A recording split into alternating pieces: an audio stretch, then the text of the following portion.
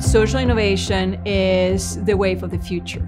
So it invites, all kinds of people from all over the world to think in fresh ways about situations that we have faced.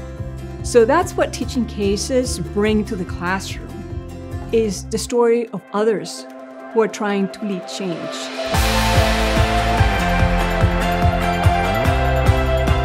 Teaching with teaching cases provides students with experience, being able to use the theories that they are reading and understanding in the lectures and books, and then try to figure out how to apply that in a real case.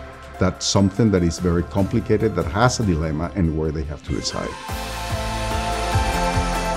Multiple perspectives is important because, one, we have to acknowledge the fact that everyone comes into a space with very different experiences, and so we need to encourage those different points of views in order to be able to find solutions to shared problems.